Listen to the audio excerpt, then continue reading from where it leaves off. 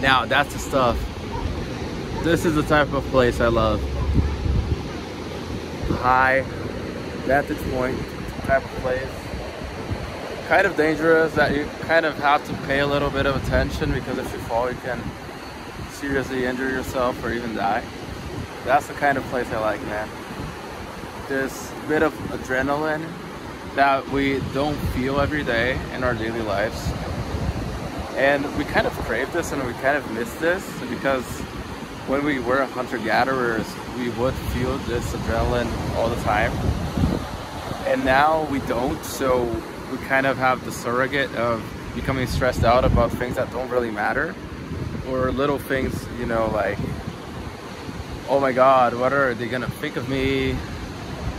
Or if you have a meeting, or maybe you get a notification from your boss, you get an email, and you're not sure by the tone of the email if they're angry with you, if you might get fired, and then you feel that adrenaline rush, that cortisol, that are things that this fight or flight distress response were made so that we could literally fight or flight against animals or against enemies. And nowadays we don't really use them in real life, in our modern pampered lives, so kind of forget about this, and it's no wonder why we end up being depressed, or why we end up being easily distracted by social media, by our gadgets. And then we kind of wonder, well, will AI replace me, or that kind of thing.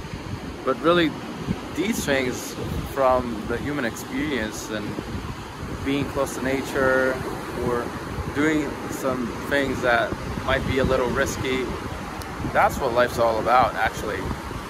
It's not about, you know, we are actually, most of our time, it's just a little video game that we created in the modern world.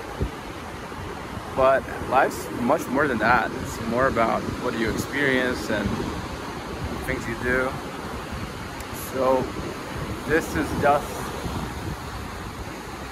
a little reminder for us all that we should do dangerous things once in a while, and do the things that make us feel alive, and take some risks. And you know, this is what I always tell you guys, and this is something that I like to do myself from time to time, every time I get a chance.